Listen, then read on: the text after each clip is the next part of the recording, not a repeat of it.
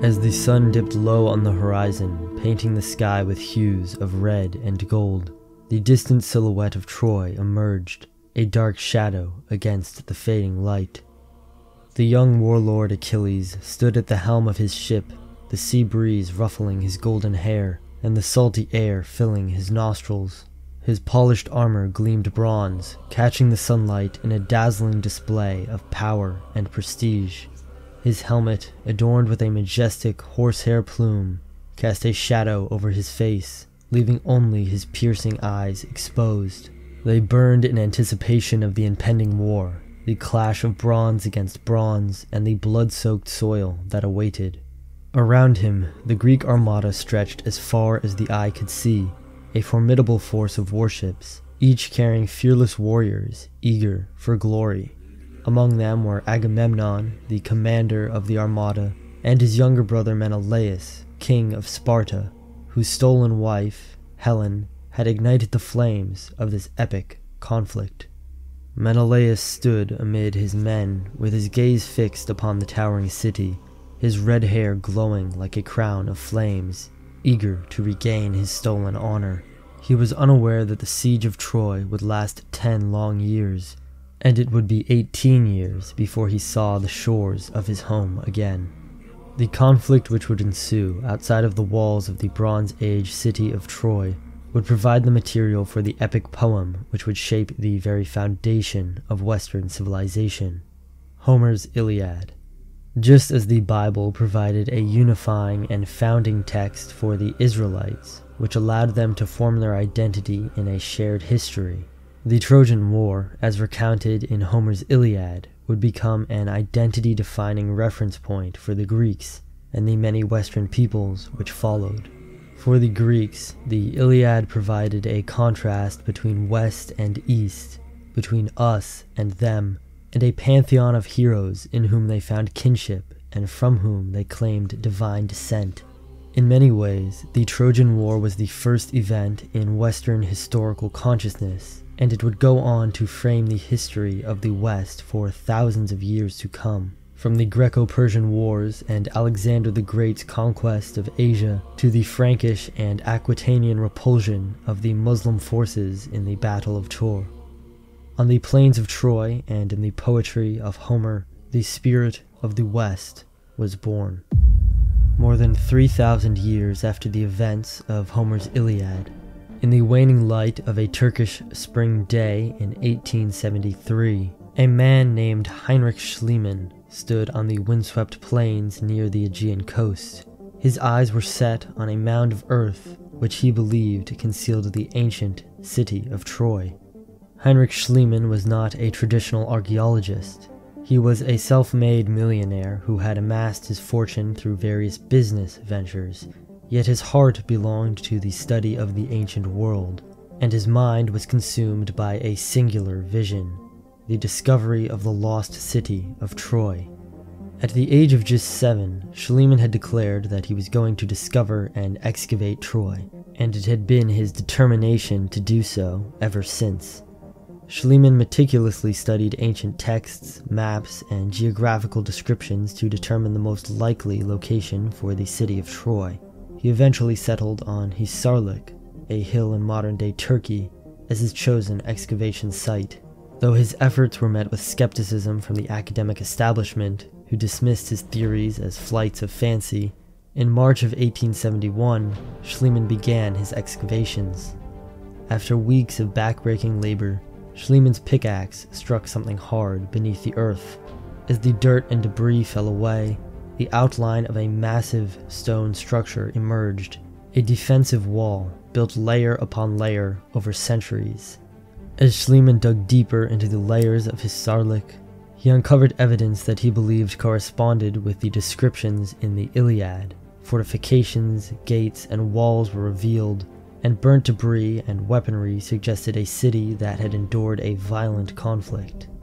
As he continued to excavate, Schliemann discovered a hoard of gold and silver artifacts, which he referred to as Priam's treasure. This cache of precious objects, including jewelry, vases, and a diadem which Schliemann dubbed the Jewels of Helen, captured the imagination of the public. Soon, headlines read that Schliemann had discovered the lost city of Troy. Over the next 20 years, Schliemann conducted a series of excavations at HERAKLES, revealing the city's ancient layers one by one. Schliemann's work led to the identification of 9 distinct layers, each reflecting a different era of the city's existence. Schliemann would also conduct other digs in Greece, uncovering the funeral shafts at Mycenae, and in them, the golden funeral mask which he famously called the Mask of Agamemnon. Thanks to the dream which had gripped Schliemann as a boy, the lost city of Troy, once thought to be the stuff of myth and legend, had been resurrected from the sands of time. But even more important than the discovery of the actual city was the proof that the myths and legends of the Greeks, once thought to be pure fiction, were based upon historical fact. The historical reality of the Trojan War was still up for debate. However, this would change after the translation of Hittite records attesting the Trojan War. The Hittites were an ancient Anatolian people who established a powerful kingdom centered in modern-day Turkey during the late Bronze Age. The most crucial Hittite records related to the Trojan War come in the form of a diplomatic correspondence known as the Ahiyawa letters. The term Ahiyawa is believed to correspond to the very same Achaeans or Mycenaeans who laid siege to Troy in the pages of the Iliad. The Ahiyawa letters contain references to various political and diplomatic exchanges between the Hittite Empire and the Ahiyawan state. They discuss matters such as the release of prisoners, disputes over territory, and requests for military assistance. The Hittites also mention interactions with a land called Wilusa, which many scholars believe to be an Anatolian rendering of Ilios or Ilium, the ancient name for Troy. One of the most intriguing Hittite records is the Tawagalawa letter, which contains a reference to a figure named Tawagalawa, who has been linked by some scholars to the Greek figure Achilles, a name mentioned in the Iliad. The Hittite records, when considered in conjunction with the other archaeological findings and ancient texts, contribute to the growing body of evidence which suggests that the events of the Iliad, though perhaps embellished, did in fact take place in the late Bronze Age. As the prow of Brutus's ship cleaved through the waves, the salt-laden winds carried whispers of destiny. The land that stretched before him was unlike any he had ever seen, a land of rugged cliffs and emerald hills, cloaked in fog. Once, Brutus's great-grandfather, Aeneas, had taken to the sea in search of a new home for his people, as his city, Troy, burned behind him. According to Virgil, he would find this home on the Italian peninsula and unite the Latin and Trojan peoples, giving birth to the Roman bloodline. But the young explorer Brutus had his eyes set on even remoter lands. As he took the first step on unfamiliar soil, and damp fog kissed his cheeks, he knew what he would call this strange new continent. He would name it Britain. The legend of Brutus of Troy gained prominence in medieval England, thanks in large part to Geoffrey of Monmouth's The History of the Kings of Britain. This influential work narrated the mythical origins of Britain, asserting that Brutus, the great-grandson of Aeneas, had founded the island. The myth of Brutus provided a captivating origin story for British royalty. Medieval monarchs, including King Arthur, were often depicted as descendants of Brutus. Among the noble families who claimed descent from the heroes of Troy was the House of Troyes in France, who traced their ancestry back to Aeneas through his son Ascanius, as well as the House of Stuart in Scotland, whose claim rested on the belief that Banquo, a legendary Scottish king mentioned in Shakespeare's Macbeth, was a descendant of the Trojan hero Brutus. Modern scholars have questioned the historical accuracy of these narratives, and yet before Heinrich Schliemann, no serious historian would have dared to assert that Homer's Iliad contained within it as much historical fact as myth. Although it may seem unlikely that a genetic connection existed between the Trojans and the aristocratic lineages of medieval Europe, the influence of the Iliad on medieval European culture is undeniable. Just as the ancient Greeks had, they traced their lineages back to the heroes who fought at Troy. In medieval chivalric literature, Achilles served as the quintessential example of valor and martial prowess. Knights and heroes aspired to emulate his unmatched courage on the battlefield. In the mind of the medieval European, the Trojan War and the heroism of Achilles were still fresh. The Iliad is the oldest text to mention Achilles. Greek myth tells us that Achilles was born to the goddess Thetis and the mortal Peleus, making Achilles a demigod.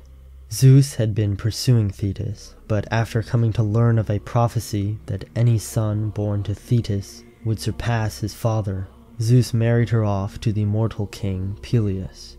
The story of Achilles gaining invulnerability after being dipped in the river Styx was a later invention, first mentioned in Statius's Achilliad, written in the 1st century AD.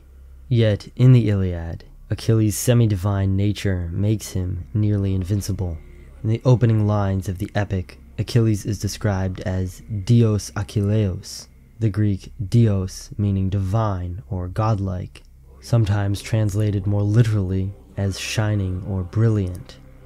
In Book 1 of the Iliad, Agamemnon, the leader of the Achaeans, seizes Briseis, a young woman given to Achilles as a war prize. To take vengeance on the Achaeans for his wounded pride, Achilles departs from the war effort to sulk by his tent.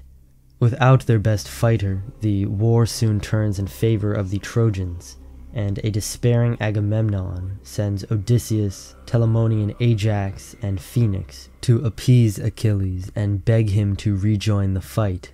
Achilles rejects the prizes which Agamemnon offers him, saying, "Cattle and fat sheep can all be had from the raiding, tripods all for the trading, and tawny-headed stallions. But a man's life breath cannot come back again. No raiders in force, no trading brings it back, once it slips through a man's clenched teeth. Mother tells me, the immortal goddess Thetis with her glistening feet, that 2 fates bear me on to the day of death. If I hold out here and I lay siege to Troy, my journey home is gone, but my glory never dies.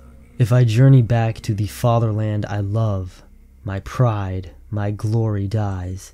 True, but the life that's left me will be long. The stroke of death will not come upon me quickly."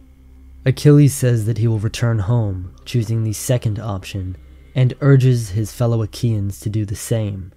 Since Achilles will not join the fight, his dear companion Patroclus puts on his armor, hoping to strike fear into the Trojans and drive them back, but the inferior fighter is killed by the Trojan Hector. Patroclus' death forces Achilles to confront his own mortality, and sets off a chain of events which ultimately lead to Achilles' death. Achilles' mother visits him as he sits sorrow-stricken on the beach. Thetis answered, warning through her tears, "You are doomed to a short life, my son, from all you say, for hard on the heels of Hector's death, your death must come at once." "Then let me die at once," Achilles burst out, despairing, "since it was not my fate to save my dearest comrade from his death." Achilles' desire to avenge Patroclus' death by killing Hector causes him to reverse his earlier position on his fate. Mourning Patroclus, Achilles refuses to eat and drink with the other Achaeans, as they feast in preparation for the next day of fighting. Achilles' fast acts as a ritual of mourning, but also serves as a symbolic defiance of death. By refusing to eat, Achilles is rejecting the fact that he must rely on food and drink to keep him alive. Thus, Achilles seeks to resist a weakness which makes him mortal. Yet looking down from Olympus upon the mourning Achilles, Zeus sends Athena to nourish him with the food of the immortal gods. Achilles' consumption of nectar and ambrosia marks his entry into a godlike state. With his body strengthened and clad in the armor which Hephaestus forged for him, Achilles embarks on a partial and temporary ascension to godhood. Achilles now, like inhuman fire, raging on through the mountain gorges, splinter dry, setting ablaze big stands of timber, the wind swirling the fireball left and right, chaos of fire. Achilles storming on, brandishing spear like a frenzied god of battle, trampling all he killed, and the earth ran black with blood. Achilles is often described as godlike, but here he is described as equal to a god, translated more liberally by Fagles as like a frenzied god of battle. By eating of the food of the gods, Achilles temporarily becomes like the gods. Achilles' physical ascension towards godhood is accompanied by a total loss of mercy. Achilles has no regard for the lives of mortals, or the laws of common companionship and brotherhood with man. When Lycaon, one of Priam's sons, throws himself before Achilles and begs for his life, Achilles kills the unarmed man without remorse. As Achilles tosses Lycaon's lifeless body into the river, he says, "Make your bed with the fishes now. They'll dress your wound and lick it clean of blood. So much for your last rites. Nor will your mother lay your corpse on a bier and mourn her darling son. Die, Trojans, die, till I butcher all the way to sacred Troy. Run headlong on, I'll hack you from behind. Nothing can save you now." Achilles' power has grown so great that even after the gods who live forever have returned to Olympus, Achilles slaughters on and on, never pausing. At last, only Hector, the great hero of Troy, stands in its defense. Achilles engages Hector in single combat, and, using his knowledge of the slain Patroclus' armor, which Hector is wearing, Achilles pierces Hector through the neck. Hector, immobilized in the dust, begs for mercy, but Achilles replies, "There are no pacts between lions and men, no friendship between wolves and lambs." Once Achilles has avenged Patroclus' death by killing Hector, and thus also sealed his own fate, he eats and drinks with the other Achaeans. For Achilles, this marks a return to a state of mortality. Yet Achilles is still resisting his mortality by refusing to bathe himself or bury Patroclus.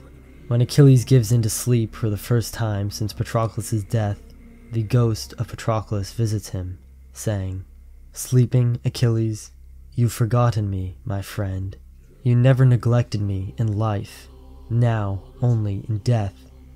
Bury me, quickly, let me pass the gates of Hades. Never, never again will you and I, alive and breathing, huddle side by side apart from loyal comrades, making plans together. Never.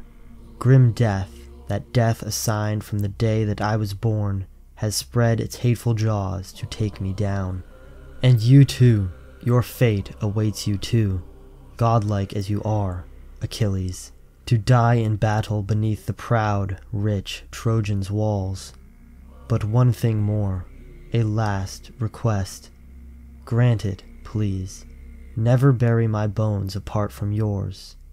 Achilles, let them lie together." By agreeing to bury Patroclus' bones alongside his own, and allowing Patroclus to pass into Hades, Achilles accepts Patroclus' death and resigns himself to his own mortality. The story of Achilles would inspire generations of Western men, including Alexander the Great, who slept with a copy of the Iliad under his pillow, and would dedicate his life to following in Achilles' footsteps. With the superhuman deeds of a young king who set out thousands of years ago upon the waves of the Aegean in search of glory and riches in foreign lands, the spirit of the West was born. And in the pages of Homer's Iliad, this spirit and the bloody, glorious struggle which forged it would be immortalized forever. Imagine that you are a Dorian youth, looking with your warband over a moonlit Minoan city. Its citadels, once proud and gleaming, are now hidden behind battle-worn, defensive walls. You grip your spear, imbued with the confidence that you have come to impose civilization upon these cities and all their decadence. The return of the sons of HERAKLES, or the HERAKLES, was the myth which the ancient Greeks had about Hercules' banished sons returning to Greece to conquer its cities and take their rightful place as its ruling caste. The Spartans believed that they were the descendants of these HERAKLES, and that they had the blood of Hercules, and therefore of Zeus himself, flowing through their veins. In this episode, I want to talk about the Spartans, the problem of civilization and nature which they represent, and the centrality of the barbarian in the rise and fall of civilizations. I will discuss how the conquering barbarian brings with him the return of nature, since the barbarian has been shaped by nature, while the civilized man has lost his nature in the comfort of civilization. And most importantly, I will prophesy the return of the sons of HERAKLES in modernity. In Beyond Good and Evil, Nietzsche wrote, "To be sure, one must not resign oneself to any humanitarian illusions about the history of the origin of an aristocratic society, that is to say, of the preliminary condition for the elevation of the type man. The truth is hard.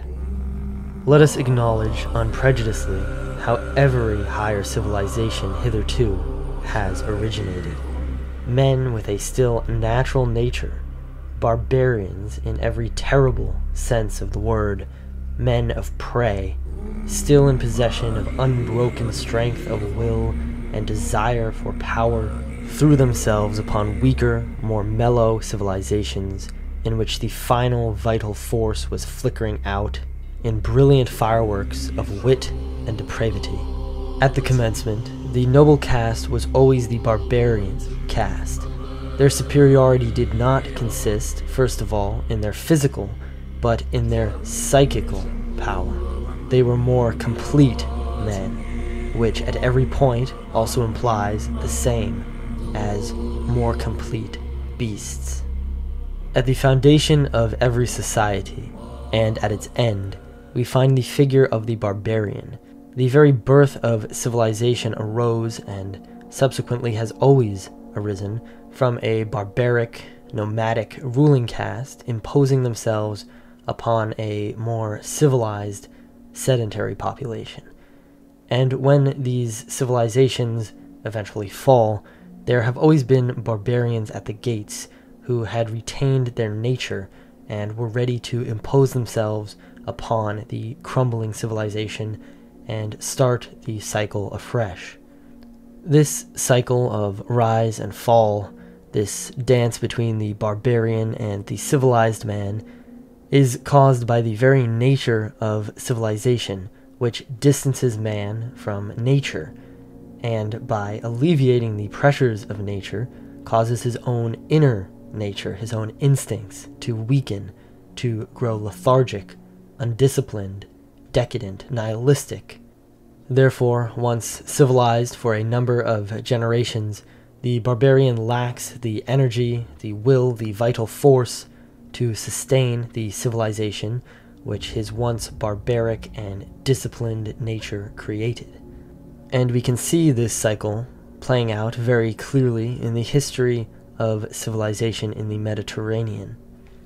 The Minoans are the first civilization which we know of who dominated the Mediterranean. Excavations on the island of Crete have unearthed the sophisticated palaces, the frescoes, and the advanced urban planning of the Minoans. And from the layers of destruction in the archaeological record and the apparent abandonment of certain sites, we know that Minoan centers experienced a decline during around the 15th century BCE. During this decline, the Mycenaean civilization of the mainland rose in power, giving rise to the world of the late Bronze Age, which we see in the pages of Homer. We call this age and this civilization Mycenaean because of the ruins of Mycenae, which Agamemnon rules over in the Iliad, and because this site seems to have been a center of power for the Mycenaeans. However, in the Iliad, the Greek forces are referred to as the Achaioi, or Achaeans, as well as the Danoi, or Danans, and the Argaioi, or Argives. These last two names are given in accordance with the Mycenaean city of Argus and its mythical founder, Danaos. Therefore, I'm going to use the word Achaean to denote Mycenaean civilization, since it's easier to distinguish from Minoan, and it seems to be more historically accurate. Achaean palaces displayed architectural similarities to the Minoan structures, but they also had their own distinctive features. And the Achaeans used the same early Greek language as the Minoans, known as Linear B.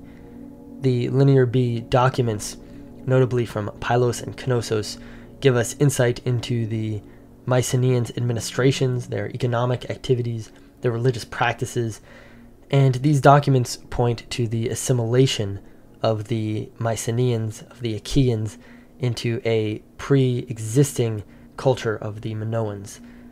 All of this fits perfectly with the narrative which we receive in the myth of Theseus.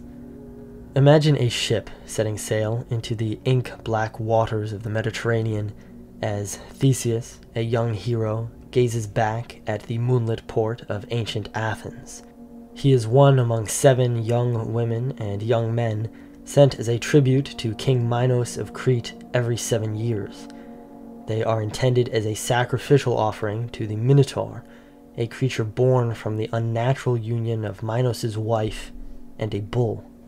On the sea breeze, Theseus already feels that he can smell the stench of the wretched half-man, half-bull, wafting from the corridors of the labyrinth beneath the halls of Knossos. But for Theseus, already a renowned hero, the name of the Minotaur does not instill fear in him, but rather a lust for the taste of blood and for the thrill of combat. In the myth of Theseus, Theseus is the barbarian, conquering and subjugating the civilized Minoans, who are represented by the Minotaur. Yet the myth portrays him as a bringer of order and civilization, who is subjugating a chthonic, subterranean beast.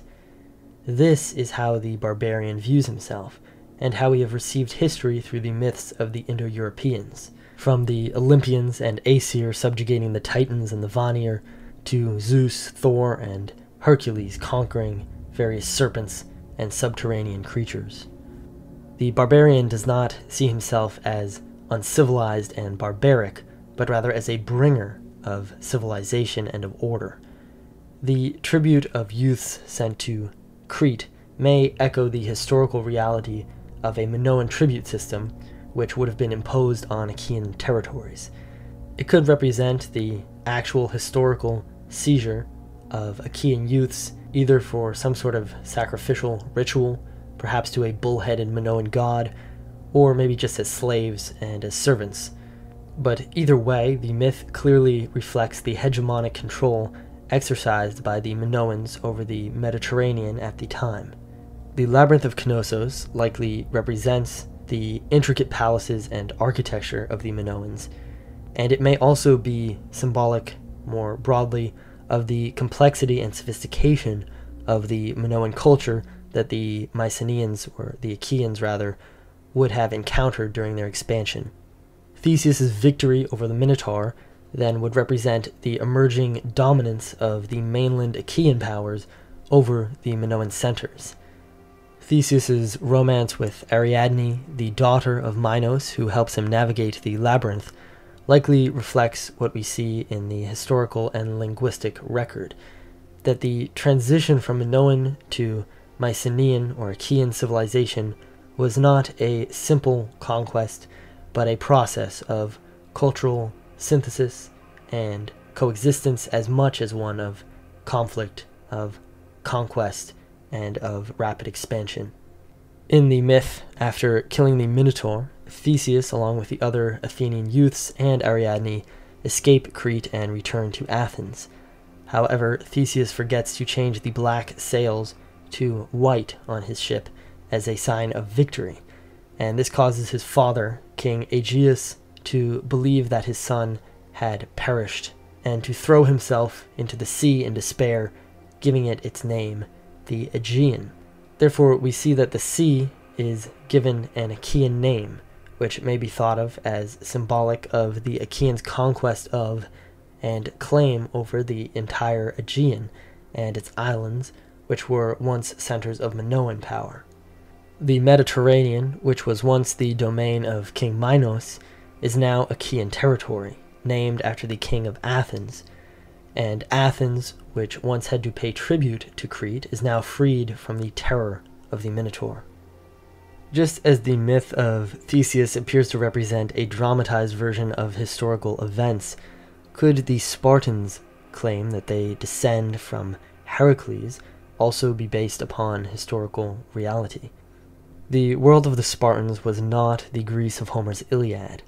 The civilization of the Achaeans, just like that of the Minoans before them, would decline and fall during what is known as the Greek Dark Age, which was around the 12th century BC.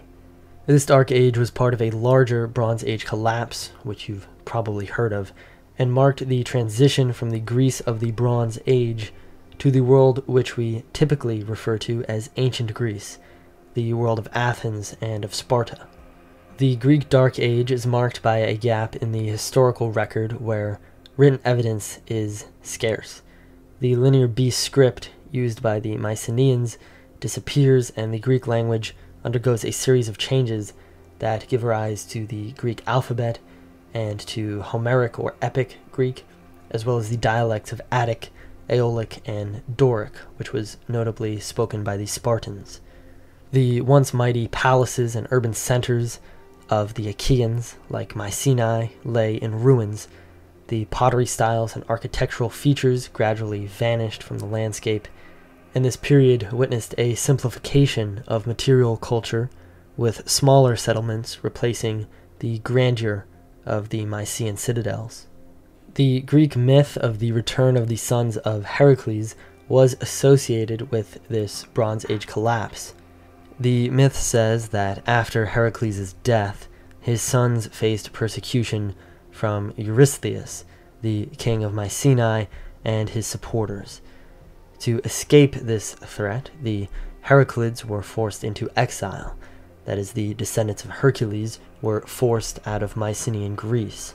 The sons of HERAKLES sought guidance from the oracle at Delphi to determine their destiny, and the oracle prophesied that the return of the sons of HERAKLES was fated to occur after a period of oppression and hardship.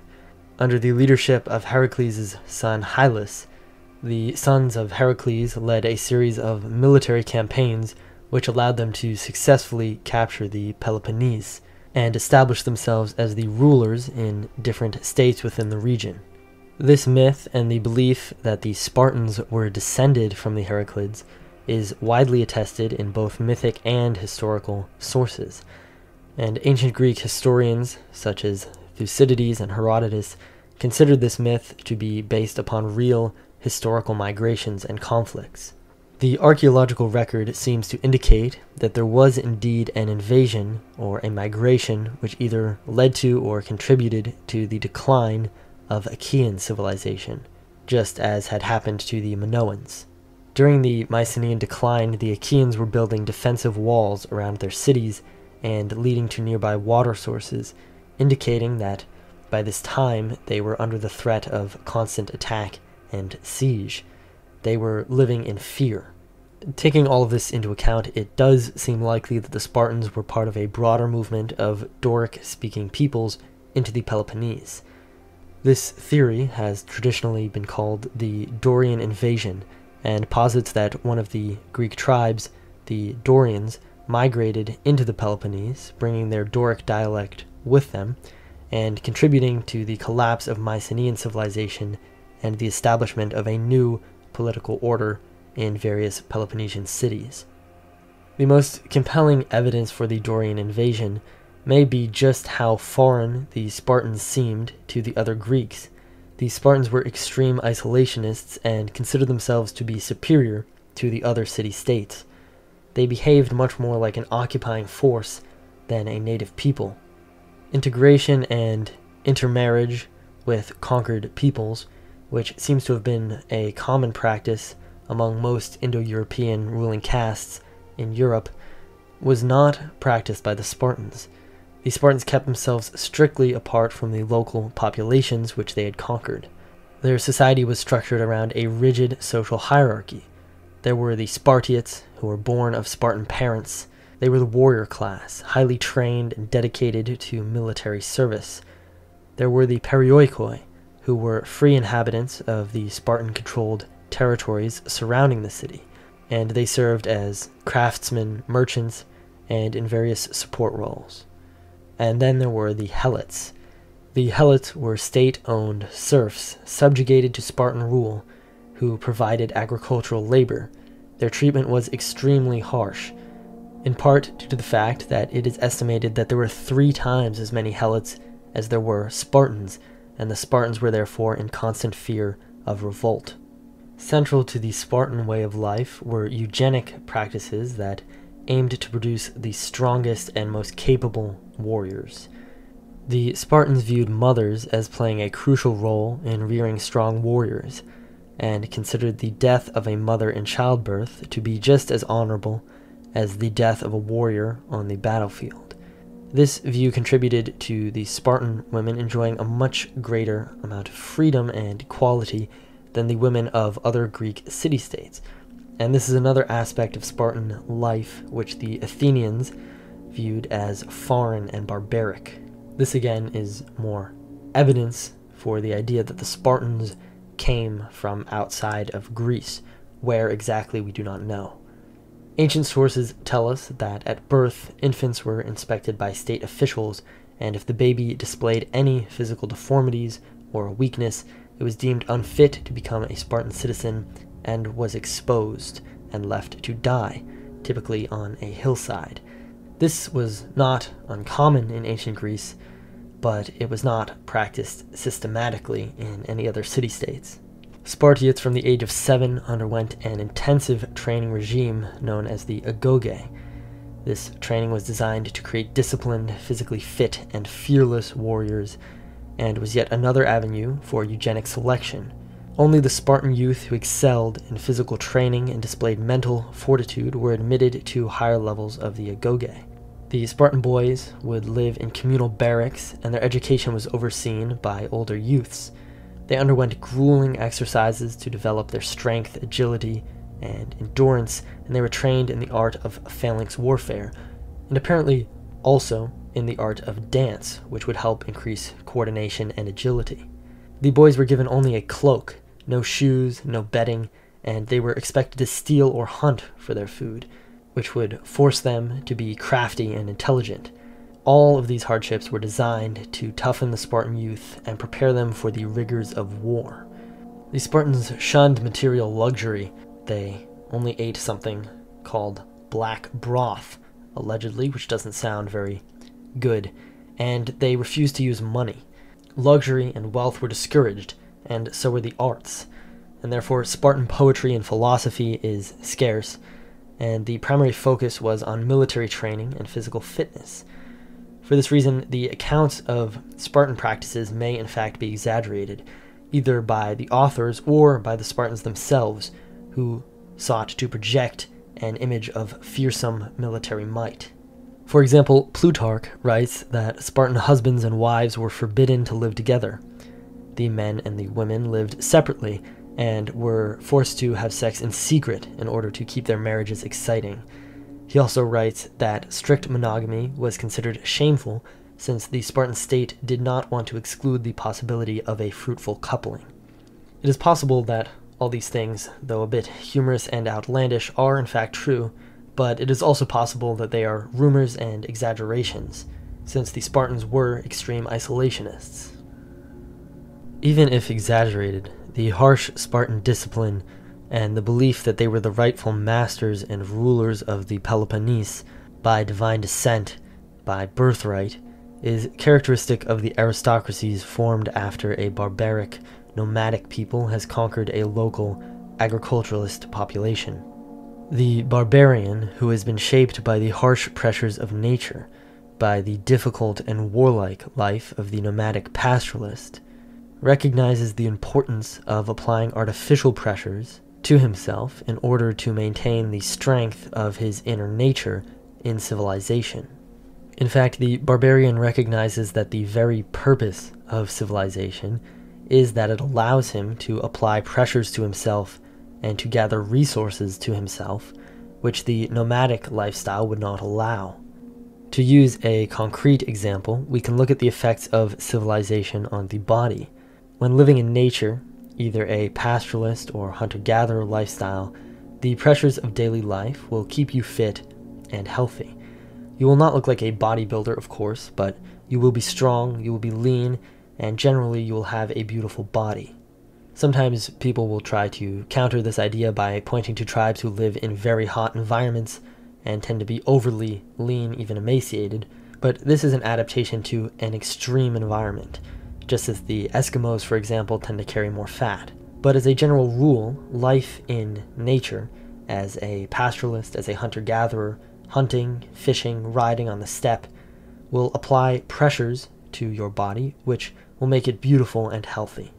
This is especially true of pastoralist peoples, whose nomadic lifestyles were especially rigorous and whose diets were of particularly high quality. When comparing the skeletons of the pastoralist Indo-European invaders with the native agriculturalist populations of Europe, we can see, as expected, that the farmers had much worse health. This is because agriculture is the first step towards mitigating the pressures of nature. It is the first step on the path towards civilization. The skeletons of the European agriculturalists, the Bronze Age farmers, were small. Their bones were thinner, their teeth crooked, all a result of their softer, less nutritious diets and a more sedentary lifestyle. Instead of spending hours in the saddle or hunting in the mountains, they would spend hours in the field. This is representative of the great danger of civilization more generally.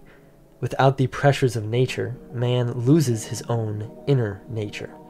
His body, his instincts, his will, his vitality begin to atrophy. This is why it is vital to impose artificial pressures upon yourself in civilization. For example, going to the gym so that your body does not become fat, soft, and weak.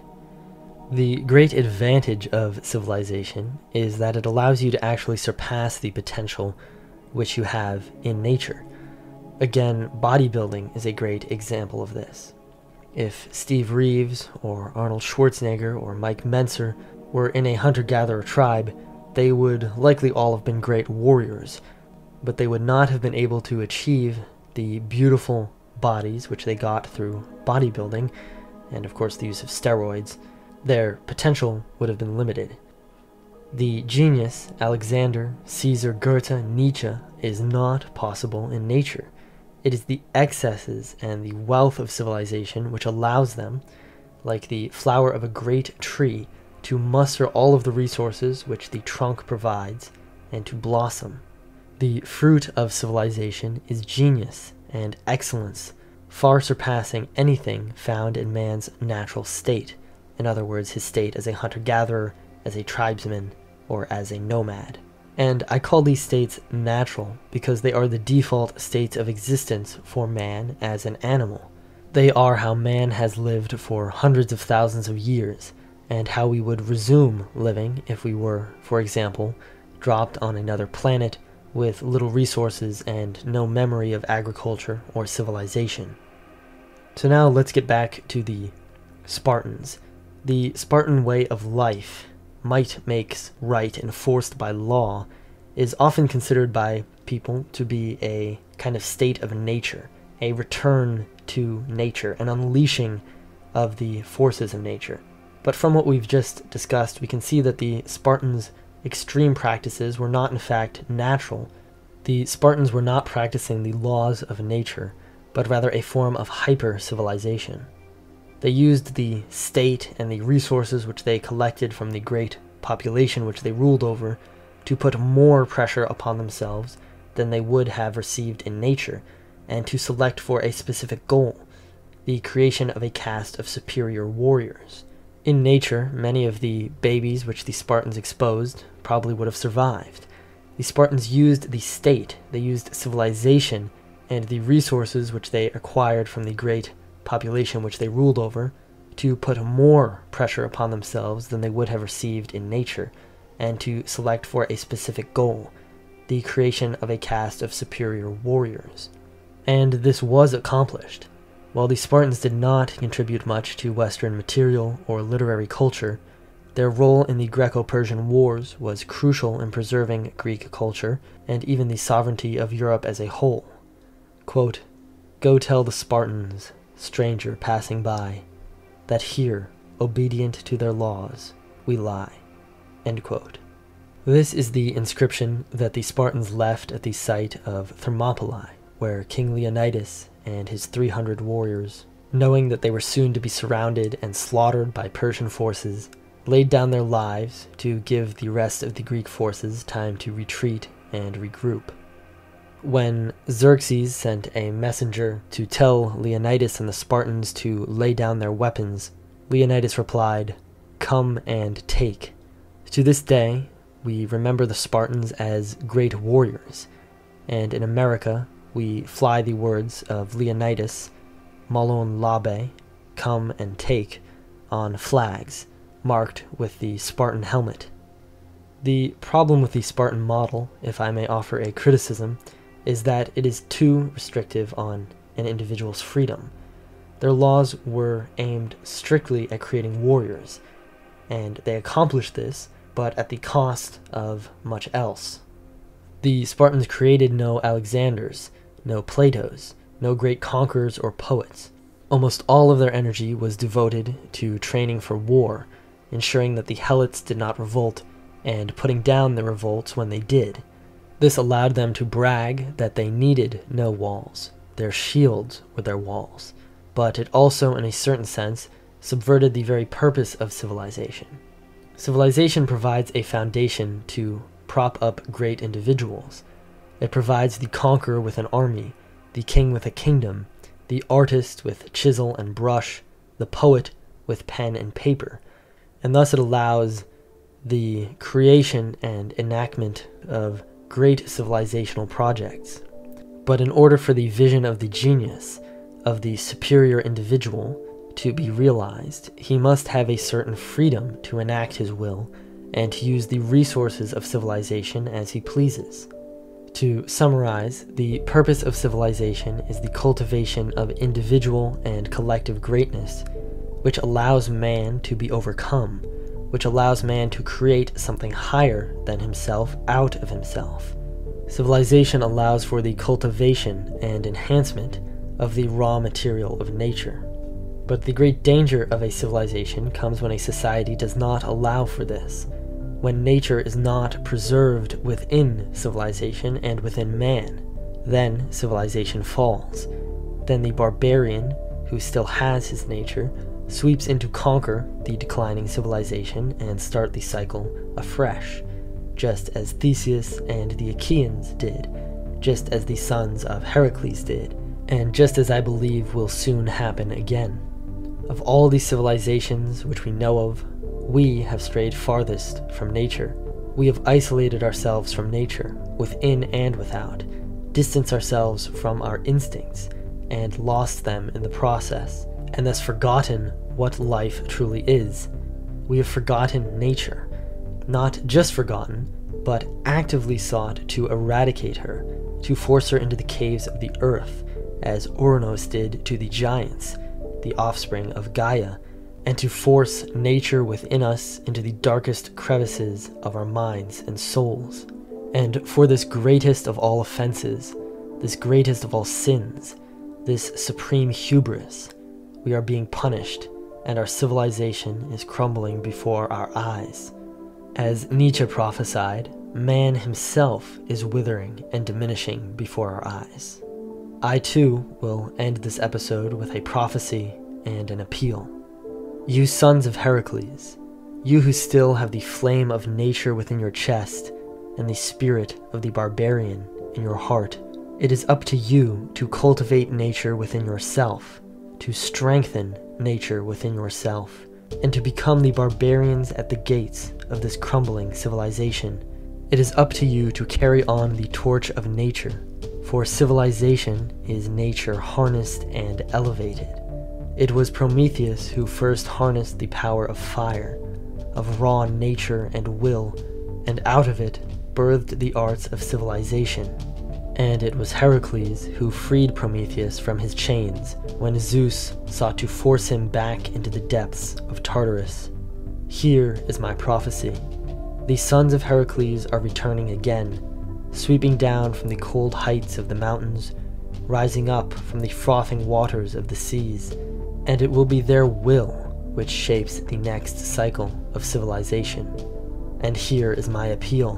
Become these sons of Heracles, my brothers. Stoke the flames of nature within your heart, and strive to become like that great son of Zeus who harnessed his violent nature to accomplish great labors. Strive to become a master of this earth, and to birth a generation of heroes like the earth has never seen. I would rather live a short life of glory than a long life of obscurity. This is an apocryphal quote attributed to Alexander the Great, and while it has no historical source, I believe that these words are more faithful to Alexander's character than anything quoted by historians. Alexander sought to follow in the footsteps of Achilles, and famously slept with a copy of the Iliad under his pillow. Yet the achievements of this young Macedonian king would far surpass those of the Bronze Age warlord who he sought to emulate.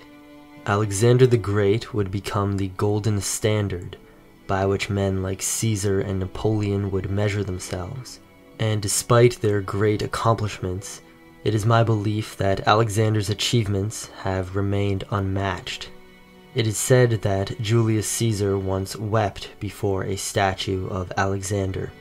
Caesar was in his 40s, while Alexander had conquered the known world and died by just 32. A short life of glory indeed. In the life of Alexander, we can get a glimpse of how the myths of figures like Hercules, Achilles, and Odysseus may have developed.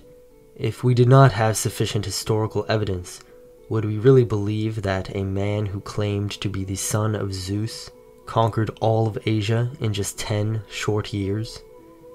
There are many events in Alexander's life which skirt the line between myth and reality. One such example is the Gordian knot. It was prophesied that whoever could untie it would become master of all of Asia. Alexander, with his usual wit and irreverence, simply cut the knot with his sword.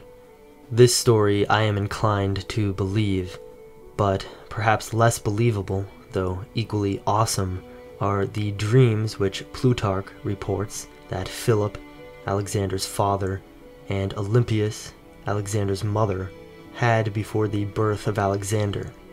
In his Life of Alexander, Plutarch writes, quote, "The night before the consummation of their marriage, Olympias dreamed that a thunderbolt fell upon her body, which kindled a great fire, whose divided flames dispersed themselves all about, and then were extinguished.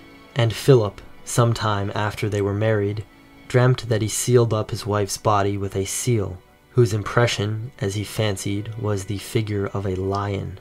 Some of the diviners interpreted this as a warning to Philip to look narrowly to his wife, but Aristander and Telmessus assured him that the meaning of his dream was that the queen was with child, a boy who would one day prove as stout and courageous as a lion." End quote. Whether or not you choose to believe this account, I have no doubt that for thousands of years to come, men will still speak of the thunderbolt who set the world on fire, and this is how myths are made. Alexander's father, Philip of Macedon, though overshadowed by his son's legacy, was himself a man to be reckoned with. Using the technology of the Macedonian phalanx, which was an innovation on the Spartan phalanx, which deployed much longer pikes, Philip conquered Athens and Thebes, and brought Greece under Macedonian rule. This would prove to be a crucial foundation for Alexander's success. Here we have again a perfect example of the cycle of civilization. The Athenians had long been civilized, and their power was waning, but the Macedonians, who had long been considered uncivilized barbarians by the other Greeks, swept down from the north to usher in the new Golden Age, which would come about as a result of Alexander's conquests. In 336 BC, during his daughter's wedding ceremony, King Philip was assassinated by one of his bodyguards, Pausanias. The motive, whether personal vendetta or political intrigue, is unclear. The information which ancient historians give us is sparse and contradictory. But one thing was certain. At just 20 years old, Alexander was king. In a series of swift and decisive actions, Alexander eliminated all challengers to the throne, including his own cousin, and had those who were implicated in the conspiracy killed. Thebes took Philip's death as an opportunity to revolt, but Alexander was ready. He had already seen combat at just 16 when he put down a Thracian revolt in his father's absence. Alexander acted quickly to brutally crush the Theban revolt and razed the city to the ground as a warning to others who might also contemplate rebellion. To establish his authority and quell dissent, Alexander embarked on a tour of Macedon, asserting his leadership and demanding oaths of loyalty from various regions and city-states. He then turned his attention to the northern front.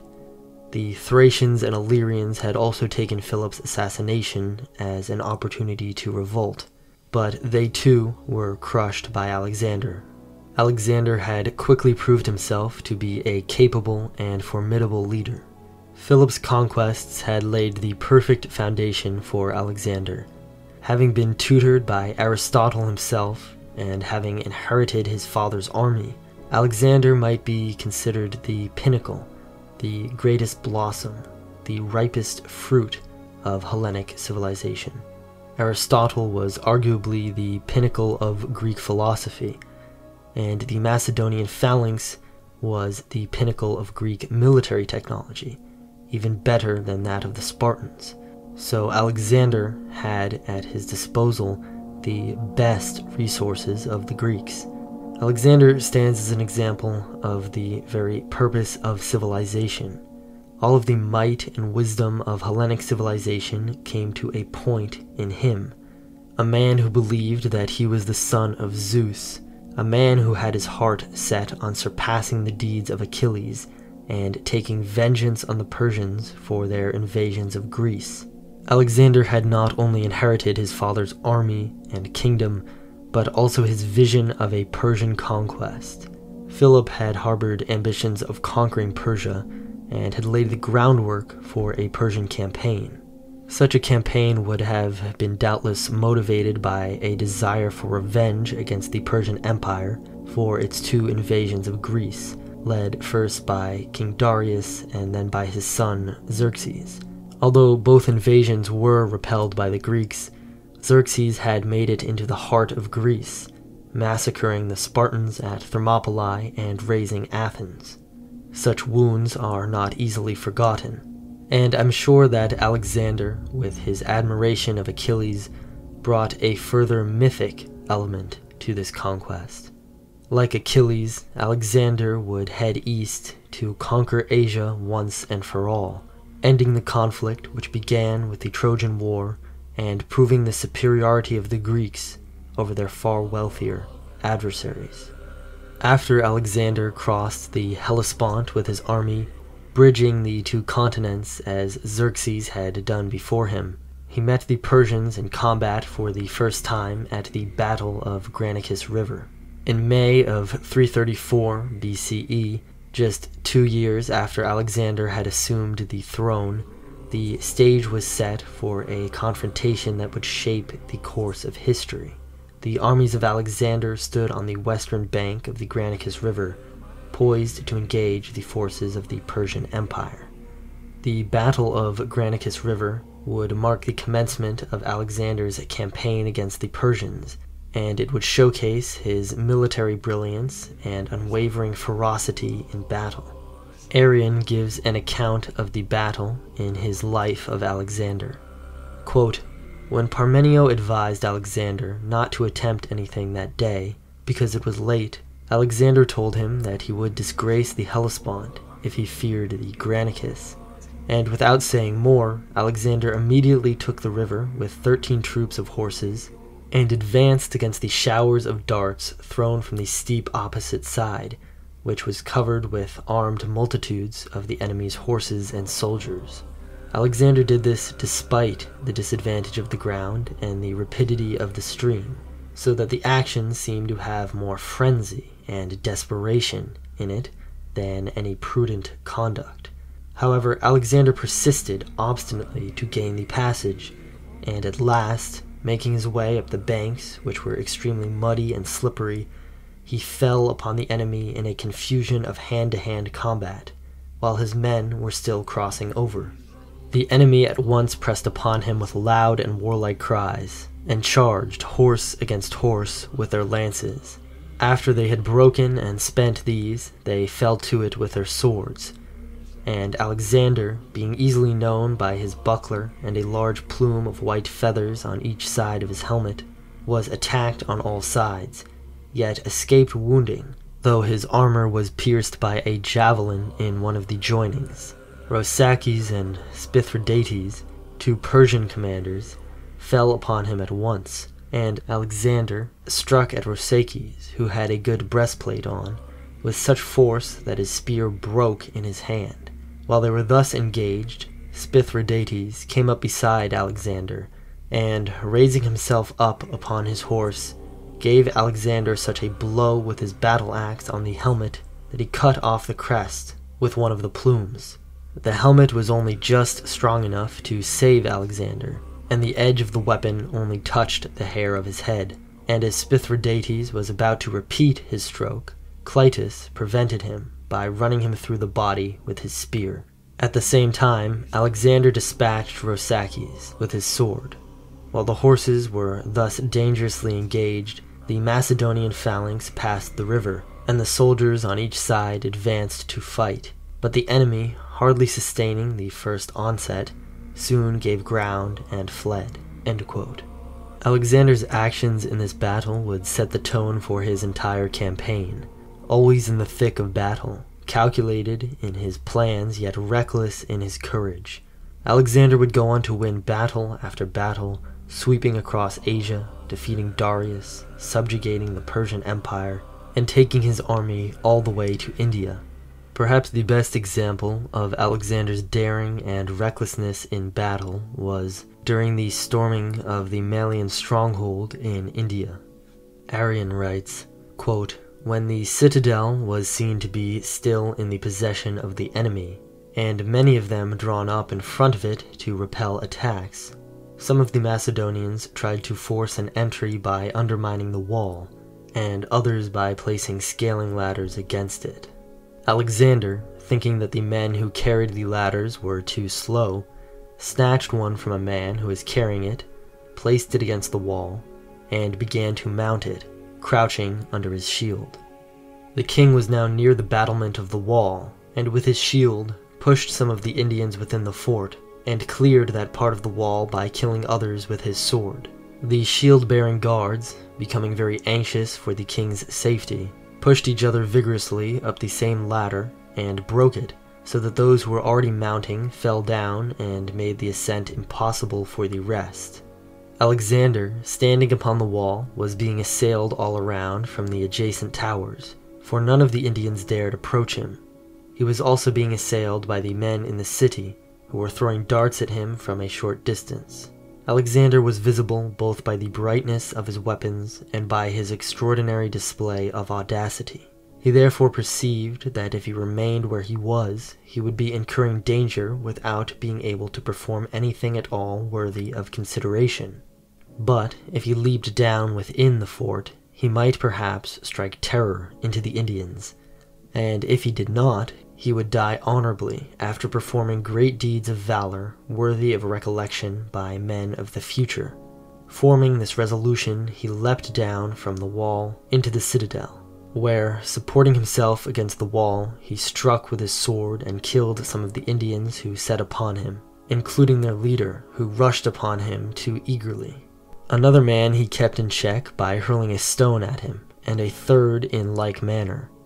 Those who advanced nearer to him he had kept off with his sword, so that the barbarians were no longer willing to approach him, but, standing around him, cast at him from all sides whatever they could get hold of at the time." End quote. During this battle, Alexander sustained a severe arrow wound, but his men, following him into the stronghold, saved him from death, and ended up taking the stronghold. This was not the first time Alexander had risked death to secure victory, nor was it the first time he had sustained a near-fatal wound in combat. Alexander was, indeed, as courageous as a lion.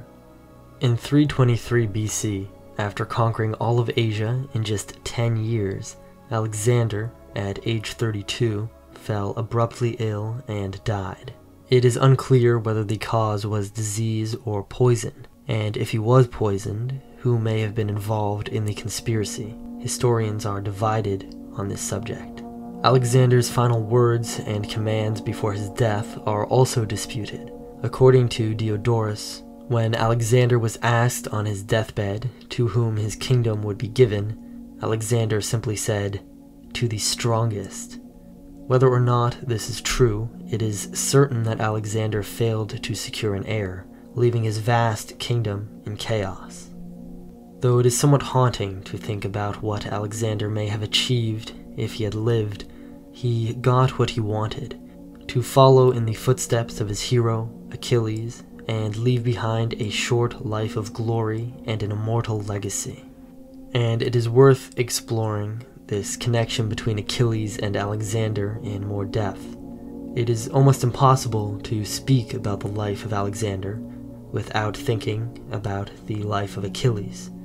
Though Alexander sought to emulate the deeds of Achilles and arguably surpass them, Achilles lamented his fate.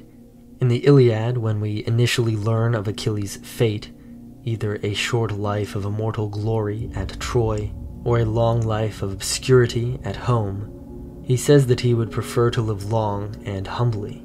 When Agamemnon sends Odysseus, Telamonian Ajax, and Phoenix to bribe Achilles into rejoining the fight with gifts and flattery, Achilles rejects the gifts, saying, quote, "Cattle and fat sheep, tripods and tawny-headed stallions can all be had from raiding, tripods all for the trading, and tawny-headed stallions, but a man's life breath cannot come back again. No raiders in force, no trading brings it back, once it slips through a man's clenched teeth. Mother tells me, the immortal goddess Thetis with her glistening feet, that two fates bear me on to the day of death.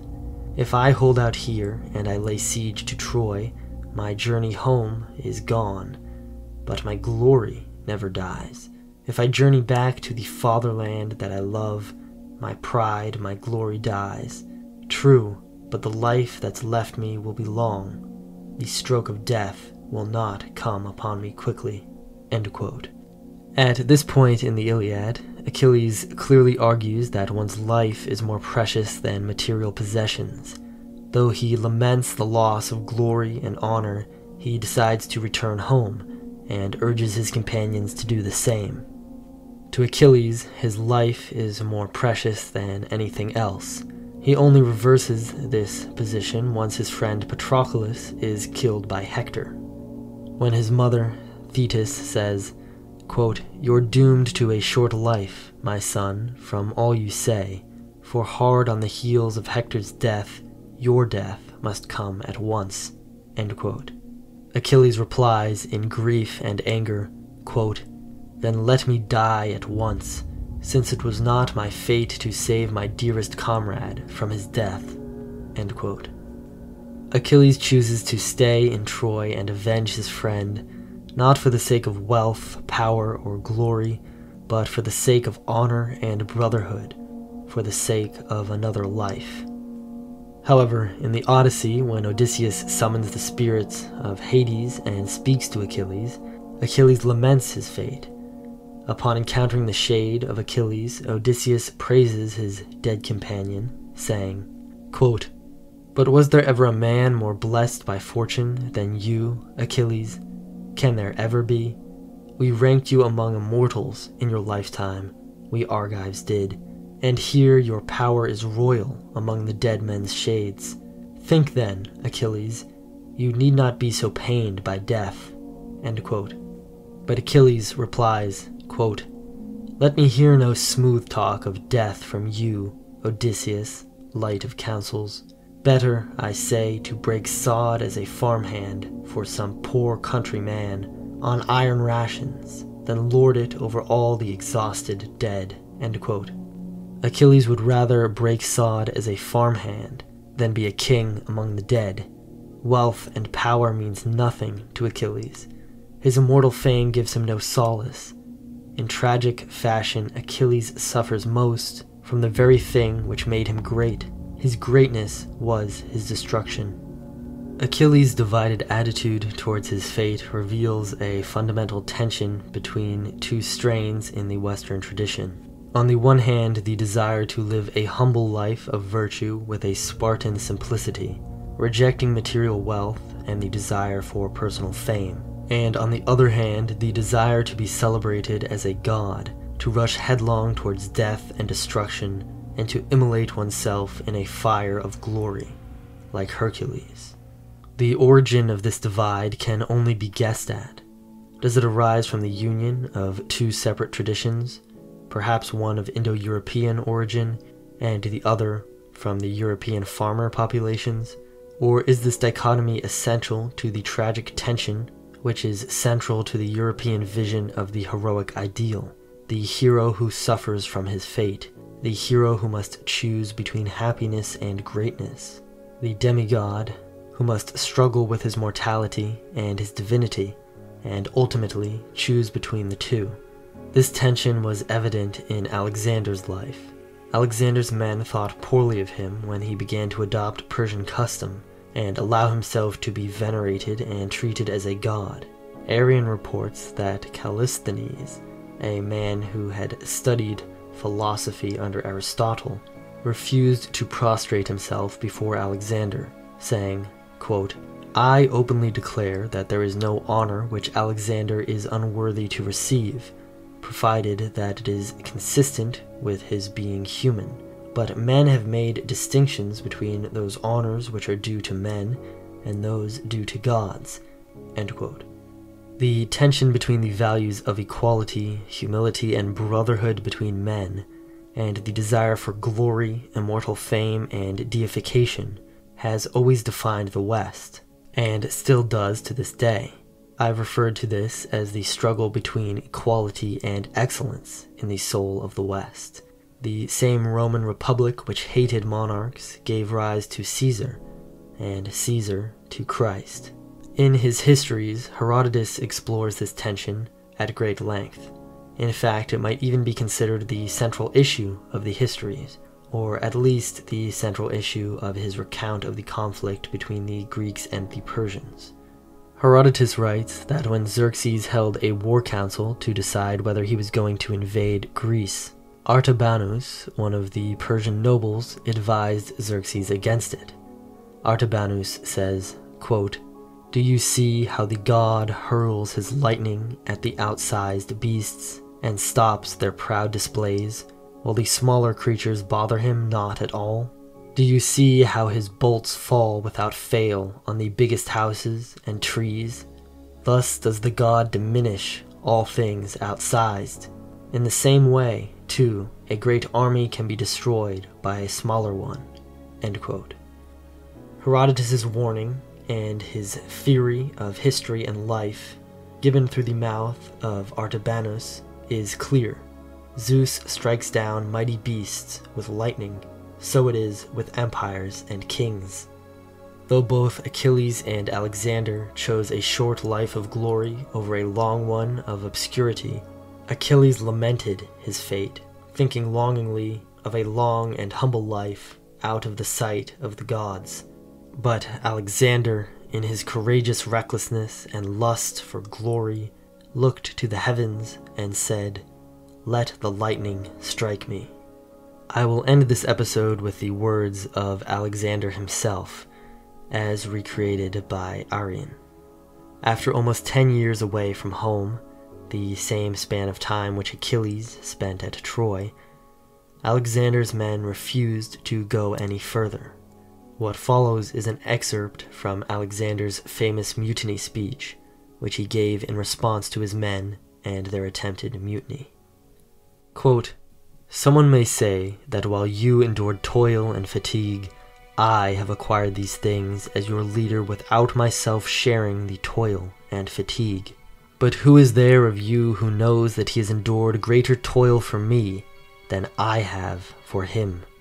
Come now, whoever of you has wounds, let him strip and show them, and I will show you mine. For there is no part of my body, in the front at any rate, free from wounds, nor is there any kind of weapon used either for close combat or for hurling at the enemy whose scars I do not bear. For I have been wounded with the sword in close combat. I have been shot with arrows, and I have been struck with missiles projected from the engines of war.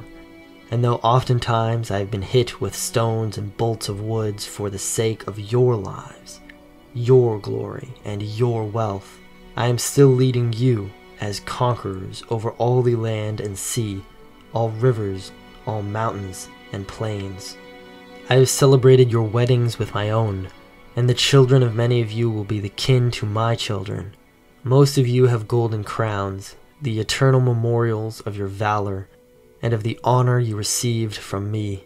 Whoever has been killed has met a glorious end, and has been honored with a splendid burial. Brazen statues of most of the slain have been erected at home, and their parents are held in honor, being released from all public service and from taxation. But not one of you has ever been killed in flight under my leadership. And now I was intending to send back those of you who are unfit for service, objects of envy to those at home. But since you all wish to depart, depart, all of you. Go back and report at home that your king Alexander, the conqueror of the Persians, Medes, Bactrians, and Sakians, the man who has subjugated the Uxians, the Arcadians, and Drangians, who has also acquired the rule of the Parthians, Chorasmians, and Hyrcanians as far as the Caspian Sea, who has marched over the Caucasus, through the Caspian gates, who has crossed the river Oxus and Tanais, and the Indus besides, which has never been crossed by anyone else except Dionysus, who has also crossed the Hydaspes, Acesines, and Hydraotes, and who would have crossed the Hyphasis if you had not shrunk back with alarm, who has penetrated into the great sea by both the mouths of the Indus, who has marched through the deserts of Gadrosia, where no one ever before marched with an army, who on his route acquired the possession of Carmania and the land of the Erytians, and in addition to his other conquests, his fleet in the meantime sailed around the coast of the sea which extends from India to Persia. Report, when you return to Susa, that you deserted him and went away, handing him over to the protection of conquered foreigners. Perhaps this report of yours will be both glorious in the eyes of men and devout in the eyes of the gods. Depart." End quote. Though Alexander's legacy is as of yet unsurpassed, I believe that the time of Alexander's is not yet over, for though the earth may be conquered, its farthest reaches explored and populated, far above us the stars patiently await.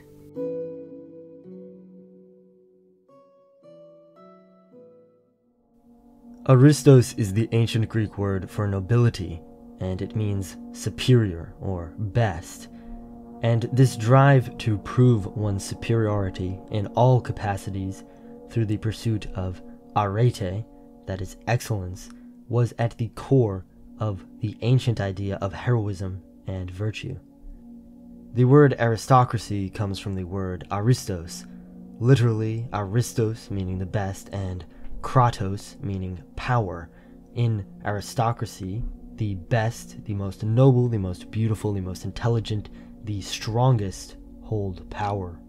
But this ancient conception of aristocracy is nothing like the idea of meritocracy, which is thrown around on the right a lot. You hear people like Jordan Peterson talk about this. For me, meritocracy invokes a cheap kind of intelligence and industriousness, a one-dimensional, schoolboy intelligence. The Greeks did not admire Achilles because he got good grades in school and knew how to follow the rules. They admired him because he was dios, which in ancient Greek means godlike, or literally shining or brilliant. The Greeks admired Achilles because he shone with beauty, power, nobility, and a manifest superiority. He was a demigod. Physically and spiritually, he shared kinship with the gods. This is what gave him the right to rule. In ancient times, aristocracy was based upon the idea of divine descent and kinship with the gods. The idea that the nobility descended from the mythic heroes of the Bronze Age, and therefore from their divine parents. The HERAKLES, for example, claimed the right to rule in Mycenae, Sparta, and Argos, tracing their ancestry back to Heracles and through him to Zeus. This idea of the divine right to rule continued into the Middle Ages, but in modernity, when discussing the idea of aristocracy and aristos, I think we can replace the idea of the divine and the divine right to rule with the idea of nature. I think in a certain sense, the word nature for us is equally mythical as the idea of the divine and fulfills a similar role to the gods who are also forces of nature. We use the word nature to refer to so many different things, to the totality of existence and the forces which animate it, the laws of physics, but also to nature in the stricter sense of biological life, of plants and animals and people, and then of instinct, someone's inner nature, someone's inborn nature. We invoke nature in a similar way to which the ancients invoked the divine. For example, when we say, you can't change how nature made you. You're only 4 feet tall, but that's how nature made you, and nature is cruel and unfair. Or when we say someone won the genetic lottery, which of course isn't a lottery at all, we are invoking the idea of being blessed by genetics, being blessed by nature and biology. If you make the right choices, if you live correctly and with virtue in the ancient sense, nature will reward you with beauty, intelligence, strength, vitality, even with success and riches. And it is the same on a generational level and on a societal level.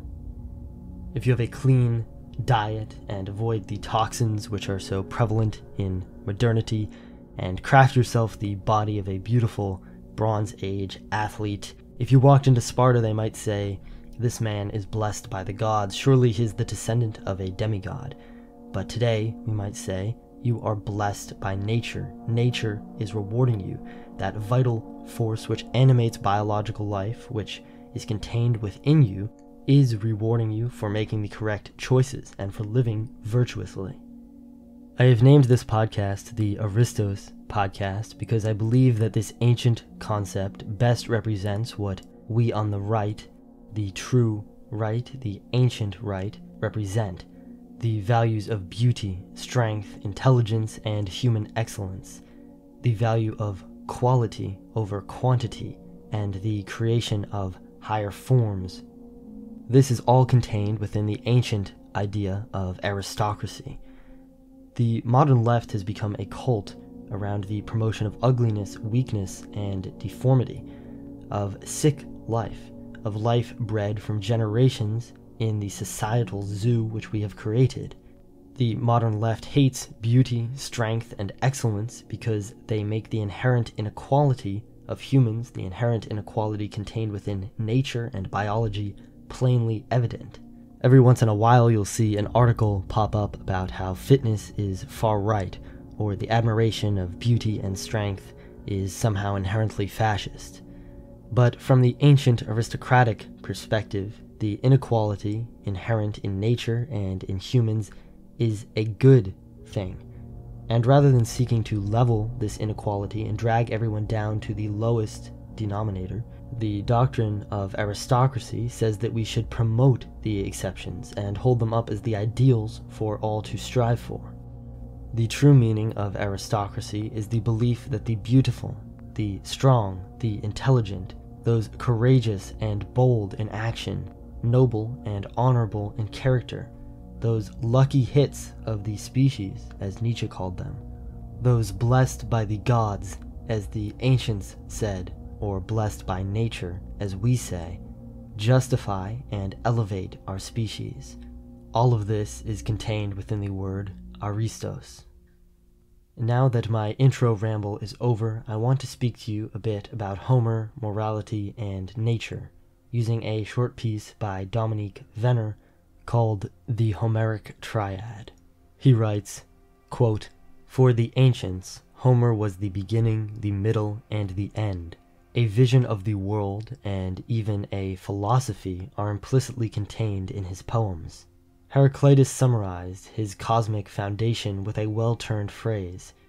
The universe, the same for all beings, was not created by any god or by any man, but it always was, is, and will be eternally living fire." End quote. And by the way, you can find this piece for free online if you just look up Dominique Venner, The Homeric Triad. Venner is positing that the foundation of Homer's world is the ever-changing, cyclical world of nature, which is indifferent to human affairs. He elaborates on this idea in the first section of the piece, called Nature as the Foundation. Quote, "In nature, in its immanence, here and now, we find the answers to our anguish. Quote, as leaves are born, so are men. The wind scatters the leaves on the ground, but the forest is green again in the spring. So too with men. One generation is born as another is erased." The Iliad, Book 6. The wheel of the seasons and life, each transmitting something of itself to those who will follow, thus assures a measure of eternity. End quote. For the ancient Greeks, nature was indifferent to human affairs. Men are born and then tossed aside like leaves by the whims of nature and destiny. But also in nature we find a divine, enchanted world which answers our sorrows with the glimpses which it provides into eternity, into the secrets of nature and the divine. This is what I discussed in the second to last episode of the Bridges to the Superman series, in the Hymn to Demeter, which talks about the myth of Persephone in Dionysus, and then in the kind of paganized vision of Christ. So go watch that if you want to hear more about this. The next section of Venner's piece is called Excellence as the Goal, and here he discusses the idea of arete, of excellence, and the ancient Greek desire to be the best, and to leave behind a name which will echo through the ages, and thereby acquire undying immortal fame. I think this quote from the Havamal, a Norse text, perfectly illustrates the Greek view. Quote, "Cows die, kinsmen die, the self must also die, but I know one thing which never dies, the reputation of those who have died." End quote. For the ancient Greeks, this immortal fame, which is assured only through the memory of men, was their only chance at immortality, and it was more important to them than their lives, which come and go like leaves in the winds of time. But there is a caveat to this. The heroic desire to be the best comes with preconditions. It is not the desire to win at any cost or at the expense of one's dignity. The third and final section of Venner's piece is titled Beauty as the Horizon, and here he argues that to the Homeric hero, even dearer than immortal fame and being the best was living with honor. This is from a previous section, but it illustrates his point well. He writes, quote, "What does not pass away is interior, within oneself, in the truth of one's conscience, to have lived nobly, without baseness, to have remained in accord with the model one has set." End quote. As Venner points out in this final section, Homer's world is a tragic world. Characters are undone by their excess and their flaws. In fact, the greater the vitality and exceptional excellence of the character, the greater their flaw and excess, and the greater their undoing. This is why there are no happy ends for the great heroes of ancient Greece. In the final chapters of the Iliad, the closer Achilles ascends towards godhood, the more violent and inhuman he becomes, and the more he brings about his own undoing.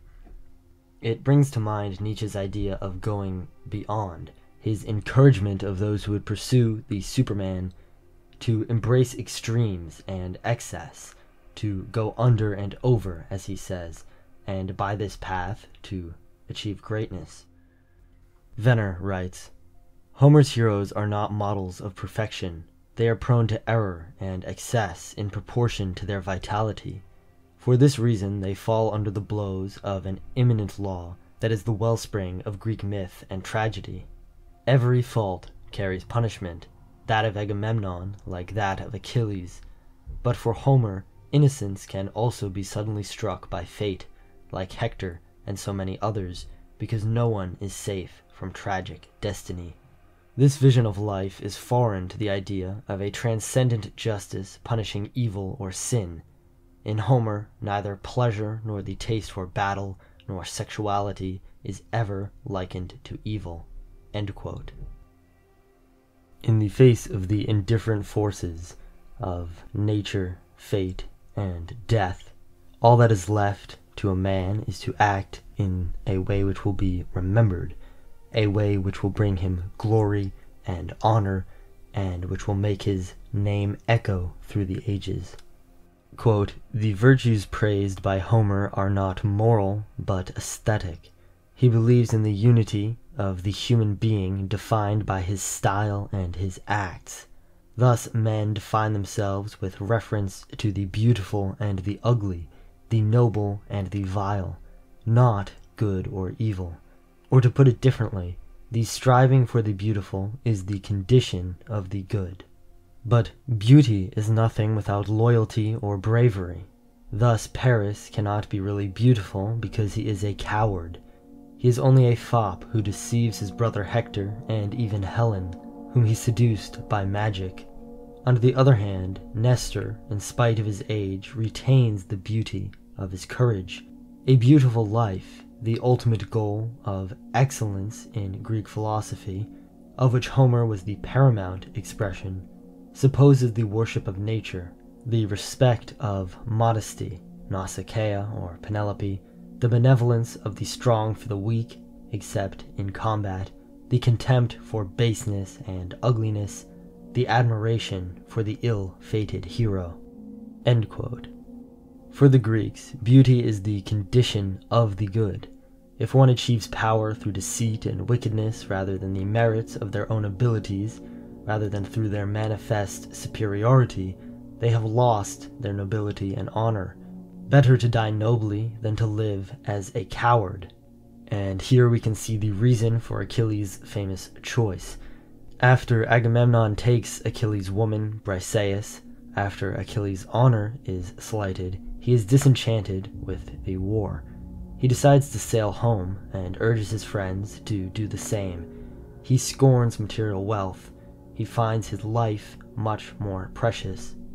And remember, this is after 10 years of sieging Troy.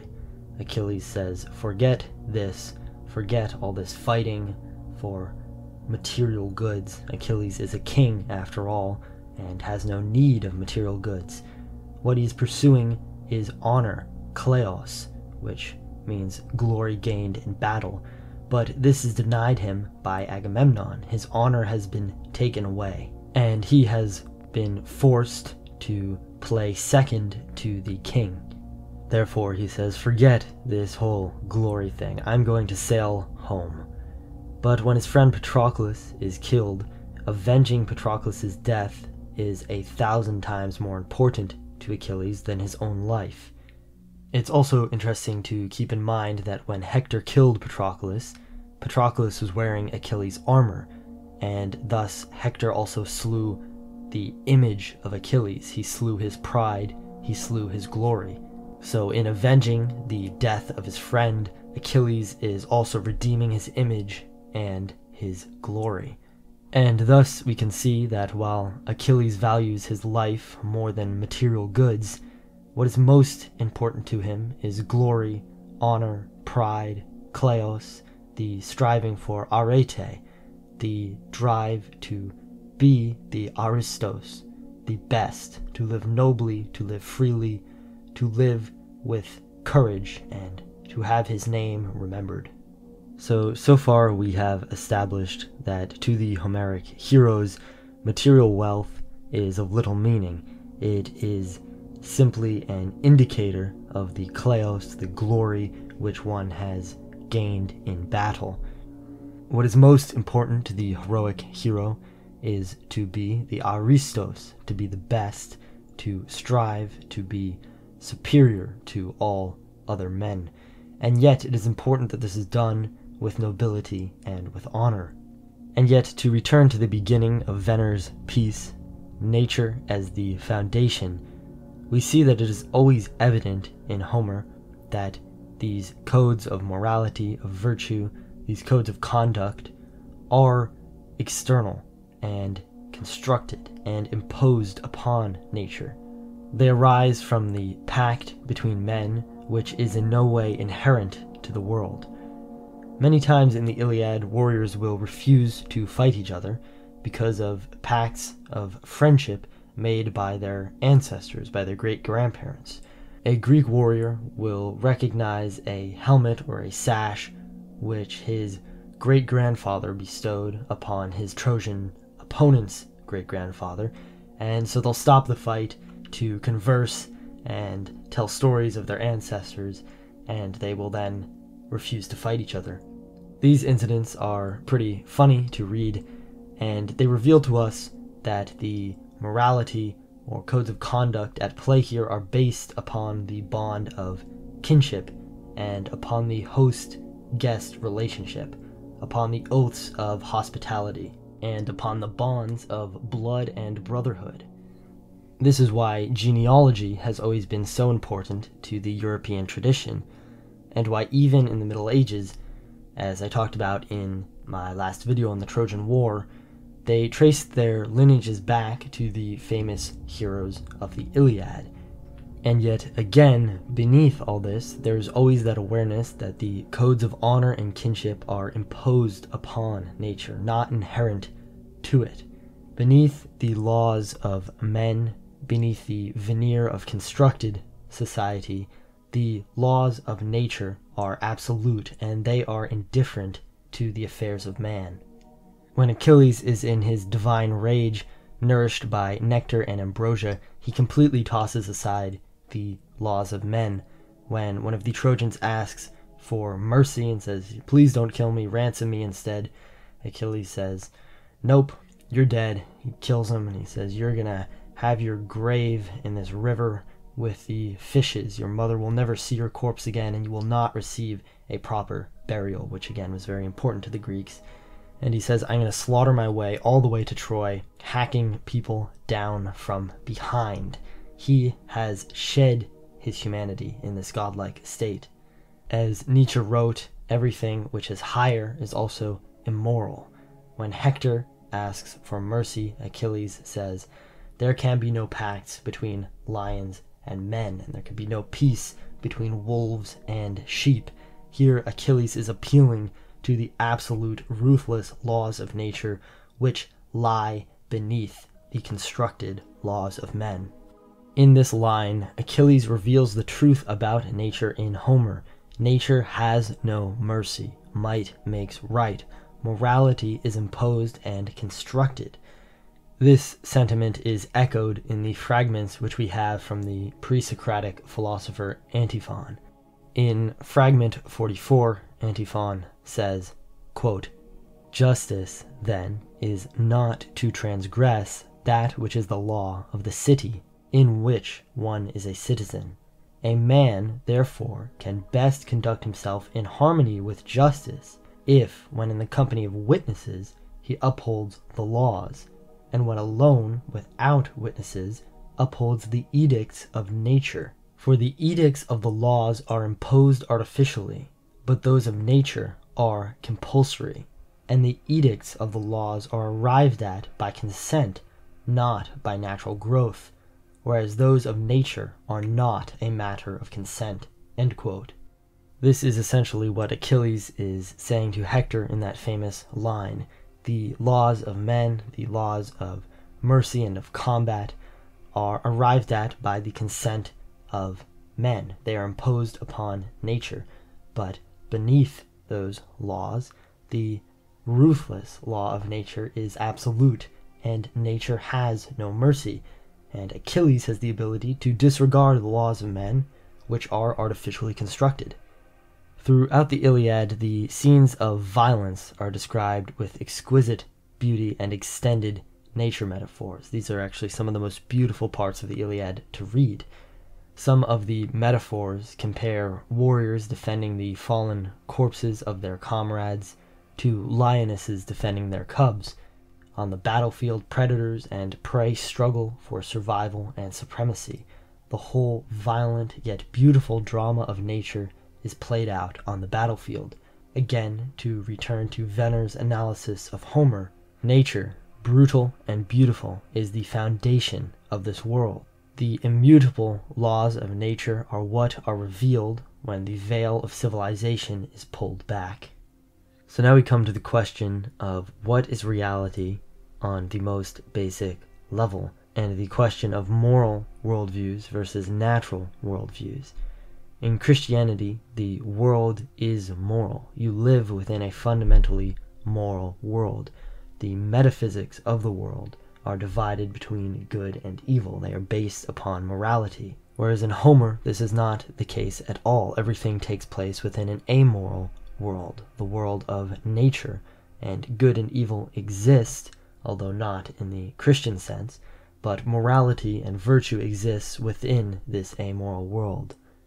Our modern worldview in the West, the liberal worldview, as well as leftism, conservatism, etc., are all moral worldviews. Our modern worldview in the left, the liberal worldview, as well as leftism, conservatism, are all moral worldviews, and they are all based to some degree in Christianity, or at least heavily influenced by it. Even the most conservative Republicans, although they may aim to do it by economic means, aim at moral progress, the alleviation of suffering, the improvement and lengthening of life for mass man, the utopia which negates and levels the laws and inequalities of nature. Anyway, I talked about this at length in the final video in the Bridges to the Superman series, but I think it is important that you understand that everything we discuss today in politics and philosophy is based in a moral and progressive worldview. No one questions the fundamental goal of a utopia which alleviates suffering and levels the hierarchies of nature. Conservatism is based upon liberal Enlightenment values, and so is the liberalism of the establishment left in America and Europe. Leftism is based in Marxism, but Marxism, although it is anti-Christian, is a related ideology, at least to early Christianity, and it aims at utopia, the comfort of the masses, the leveling of nature's hierarchies, etc., etc. But no one on the right or the left questions whether this is a worthy goal in the first place. No one brings in the question of quality. They assume, as Christianity does, that mere life, mere existence has value. Yet, in Achilles' choice of a short life of glory over a long domestic life of comfort, we see a refutation to this claim. And we have to understand what Achilles is really sacrificing here. Achilles would have been around the age of 20, give or take, when he set sail for Troy. So after the 10-year-long war, he would be in his late 20s or early 30s. By choosing to avenge Patroclus, Achilles gives up the possibility of ever seeing his home again, of ever seeing his father again, of ruling as a king for many long years, of enjoying the wealth and glory which he acquired at Troy, of having children, of having many more adventures and battles. Achilles is giving all of this up to live with nobility. He values the quality and character of his life above all else. Achilles' choice, which stands at the very center and the very foundation of ancient Greek civilization, and therefore of Western civilization, perfectly encapsulates and illustrates the path of higher life, of aristocratic life, which chooses to seek excellence and quality above all else, with, as Venner said, beauty, and I might add freedom and courage and nobility, as the condition of this excellence. This worldview is unrelenting in its pursuit of higher ideals, its desire to be filled with beauty, power, and splendor, to be shining and brilliant like the gods, to surpass the state of mere survival in which your life is nothing but a leaf in the wind. And here I have to return to one of the meanings of aristos, which is superior, and for me invokes Nietzsche's Übermensch. Of course, in Übermensch, Über means beyond, higher, or superior. Higher life, that is invigorated life, life full of health and energy, aims at the creation of supreme specimens. It always aims to overcome itself and to create something higher, to expend its energies. And the question of aims really is essential here.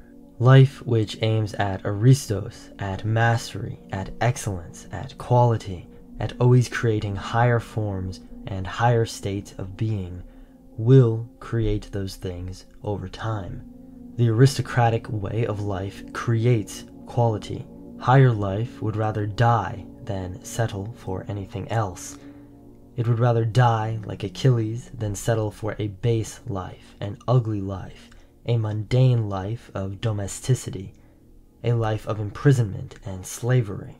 In contrast, the moral, progressive, utopian worldview aims precisely at the creation of domesticated life, and if it does not, then it creates domesticated life as a byproduct. If one's goal is material prosperity and comfort, which Achilles scorned, the alleviation of suffering, the removal of resistance and struggle in life, one creates a form of life which is weak and lethargic, incapable at aiming at anything higher, incapable of overcoming itself. It is through harsh discipline and through testing ourselves against the world in the struggle to gain mastery over it, in the struggle to be the best, that we are able to manifest our inborn potential and powers. If Achilles had stayed at home, we would not remember him, and the full potential of his nature, of his divinity, would not have manifested. When a society seeks to level the hierarchies of nature, to negate the inequalities which allow us to compete, it removes the potential for excellence and the potential for the creation of higher states of life. One creates a society which is like a zoo, a society which imprisons rather than elevates. The result is sick life, life which, like many animals in captivity, refuses to reproduce, becomes addicted to food and masturbation, becomes restless and seeks to destroy itself, or resigns to a state of apathy and lethargy. This is precisely what we see happening all around us at a societal level today in the West. Generation upon generation, we are breeding what Nietzsche called the last man. Since as of now, the ancient aristocratic worldview has absolutely zero political hold anywhere in the Western world, and is in fact almost universally considered to be evil by both left and right, it is up to us to preserve the aristocratic way of life, to preserve higher life, first within ourselves, and one day on a societal level. This is why I named this channel the Arc. The liberal worldview is collapsing as its ideology proves itself to be incorrect on a very, very fundamental level. Its assumptions are wrong, and with its collapse, the West will be launched into chaos. Just to briefly illustrate this, mass migration has failed to create a harmonious multicultural society and has in fact created the opposite. Our economic policies have failed and are hurtling the West towards economic collapse. The principles of liberalism have failed to defend our societies and their constitutions from its more aggressive, derivative ideologies on the left. To put it concisely, a flood is coming, like the earth has never seen before. But this also gives us one of the most supreme and meaningful tasks in history: to preserve and to rebuild, to be the founders of a new civilization, to give birth to a new type of man, which is both of the pages of Homer and of the stars, to give birth to a new aristos who shine with beauty, power, and nobility, to give birth to Nietzsche's Übermensch.